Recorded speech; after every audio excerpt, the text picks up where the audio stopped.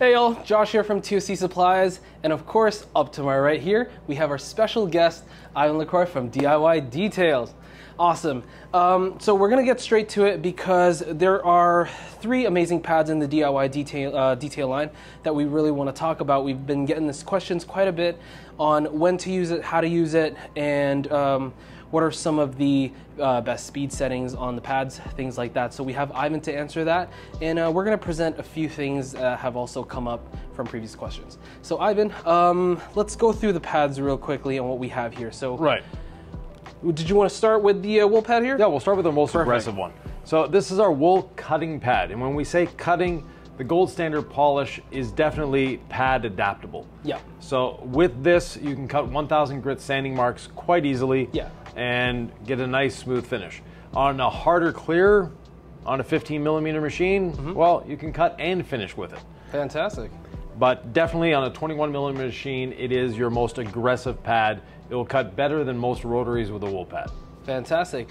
Could you maybe explain to me a little bit on how this is able to finish as well? Because the idea that most wool pads are going to create a little bit of a haze or things like that on the paint. And so how is this able to give you that perfect finish? So this is a purple foamed wool pad, and they're made by Lake Country. They're the only ones that have this material. But with the fact that it's a lot more flexible because of the foam interface, it's going to follow the contours. Right. So less pressure points means less chances of marring, things like that. With the short nap of the wool, we're not getting those long fibers that are slinging and flinging around and getting that marring. So no, finishes quite well depending on the paint system. So if you have a soft paint, it is going to leave a bit of micro marring. Perfect. Awesome. And of course, if you do want to approach paint polishing with maybe a one-step kind of process, or you want something that's a little bit easier, or you're starting off, they do also have not only the wool pad, but they also have the yellow polishing waffle pad. So the yellow waffle pad is definitely our go-to pad. So if you only have one pad in your arsenal, this is the one you need. Yeah. It is going to cut. It is going to finish. Right. And because of the waffle structure, it is a very forgiving pad. Right. So it's going to follow the contours of the vehicle a lot better than a flat pad. Yeah. You don't have to bend the pad in different ways. Tilt the machine, tilt the machine. And do James Bond. Yeah, exactly. It's going to follow it. The waffle structure also cools the surface down. Right. Cooler pad means less chance of dust, easier wipe off, and better results. Awesome. Now, as I mentioned earlier, I do use that quite a bit for a one-step. Yep. So if someone were to use this as a dedicated cutting pad, that's definitely not the way to go. It can cut. It does cut. Yeah. But like I said, if you have the choice of having multiple pads, go for the wool to cut, but the foam to finish. Okay. And you know, if like I said, if you're only having one pad though, this is the one to have because it will cut, it will finish. Works on all machines, so rotary as well as DA. Yeah, it's a good all-rounder. Yeah, exactly. Perfect. And of course, up next, you might have seen it on social media or anything like that, maybe on our Instagram and DIY Details Instagram, red jeweling pad over here. Right. And Yvan, I don't know much about the red jeweling pad. Right. Maybe you can expand a little bit on that. Yeah, so design this specifically to finish with a rotary. I love finishing with a rotary, it's how I've always finished. But the pads on the market were good, but I always felt we could do better. And this is the result of that. So compared to most foam pads, it's a lot thicker. So as you can notice. Right here, guys? Yeah. You can see that? So it's 1 inch thick or 25mm thick versus 15. The other aspect of that, we have a really deep waffle for cooling. I see it. For that aspect of it. And finally, you know, the center hole as well for cooling.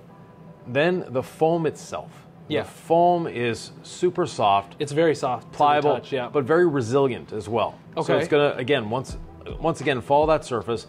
With the thickness, we're reducing pressure points. So we're getting a much smoother finish, less chance of holograms. Yeah. And the waffle surface, like every other one, it cools it, gives you a better flow, better flexibility, and a much better user experience. Perfect.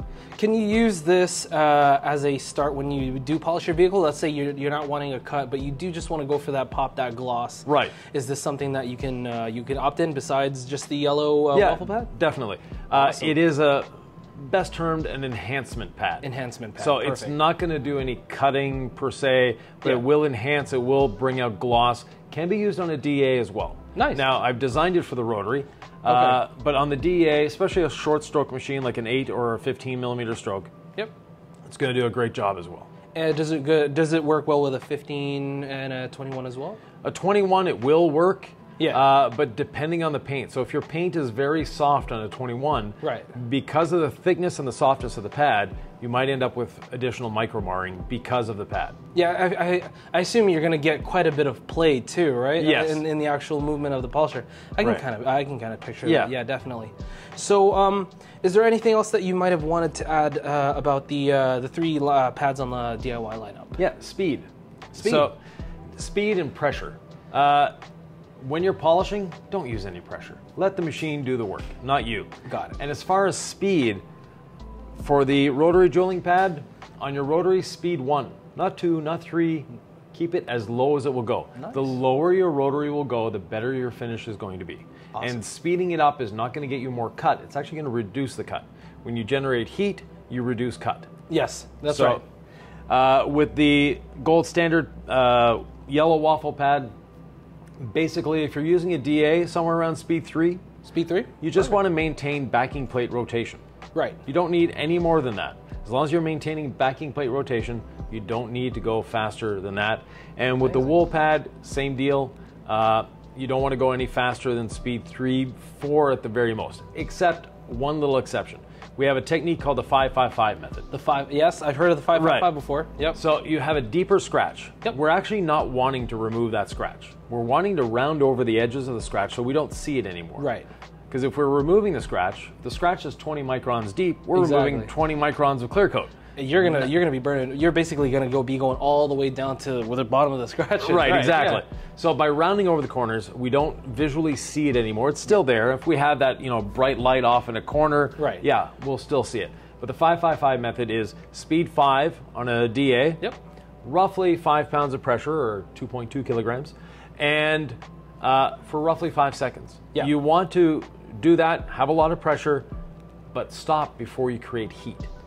Yes, that makes sense. Yeah, and that's going to round over those edges, give you a nice finish, and then you can just smooth it off the regular way. And your arm speed would also be very slow, especially with the 5-5-5, right? With the 5-5-5 method, stay still even. Stay still, right? Yeah, oh, okay. For that matter.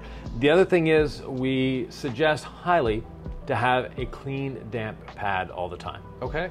So a dry pad, with the gold standard system, we're spraying the polish on. So that is one advantage. Instead of having 3 or 4 drops on the pad, we now have thousands of little drops. Yeah. But with a damp pad, not wet, just damp, what is happening is your pad gets a lot softer, so it's going to contour much better, and now you have no dry buffing ever. Right. And everything is spread out evenly. Right. Right. And I believe having a little bit of a damp pad can also improve a little bit in the polishing performance in terms of cut, correct? Cut and finish. Cut and so finish. It has advantages everywhere. Yeah. And it runs cooler, cuts better, Yep. finishes better, and your pad is easier to clean, easier to maintain. So if you keep it damp, you're not going to get the accumulation of clear coat built into the pad. Right. Actually, I actually wanted to rewind a little bit because I do remember seeing a video on the DIY Detail channel, on the YouTube Instagram channel. Yeah. And I did notice you talked about the red jeweling pad being able to do one entire vehicle with just one red jeweling pad. Oh, definitely. Right? 15 or 20 vehicles, actually. Really? Yeah. Because most details, and myself as well, we're kind of used to using multiple pads for one vehicle. Correct. Could you further explain on what the difference is between that? So it comes down to how you use the pad, and that is the pad washer. So with the pad washer, after every section, you clean your pad. Yeah. So never put clean polish on a dirty pad. Right. And you've polished single stage paint before. I have. Okay. So let's say the car is blue. Right. 30 seconds into polishing, your pad is blue. It's going to be blue. What do you want to do? You want to immediately clean your pad. Get rid of it, blow it out, or anything like that. But I know blowing out is not good for foam pads. Yeah. Yeah. But you want to clean your pad, and that's where the pad washer comes in. Right. When you're polishing clear coat, you're getting just as much transfer onto your pad, Yep. just you don't see it. Yeah. So a dirty pad does not give you the performance. So some people that are using 4 pads to do the whole car, Right. well, at the start of their, let's say they divide the car into 4. Yep. At the start, their pad is working perfectly. By the time they get Progress and it progress. gets worse and worse and worse. Exactly. So cleaning it after every section, never put clean polish on a dirty pad.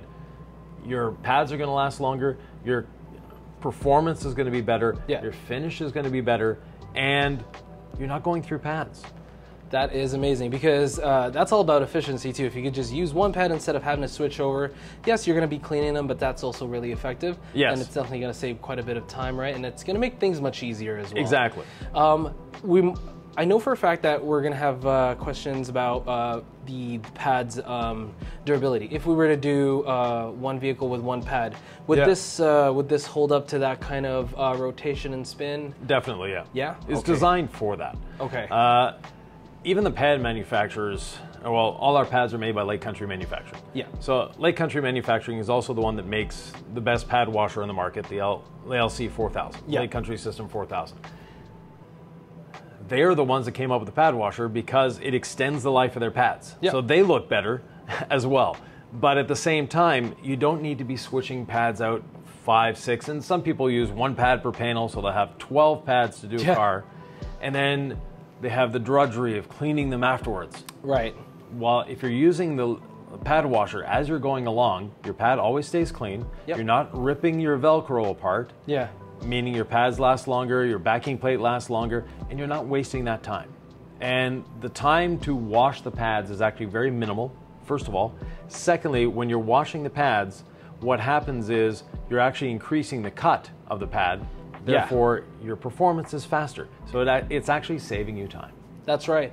And so with everything, with the wool waffle and the red jeweling pad, Right. If you do decide to want to use them individually during your job, you can still do that, right? Oh, You yeah. can still go in with a wool if you want to do just a cut by itself, and then you follow up with a yellow and a red. Yeah. Because we're going to have different scenarios where people might want to do that. Exactly. Yeah, so that's gonna be 3 stages might be too much. So if you're starting with the wool, you'll either finish with the yellow or the red, not Right. the yellow then the red. That's Yeah. going a little overboard. All right. Yeah. Awesome. Well, there you have it. That's everything that you need to know about DIY Details polishing pad lineup.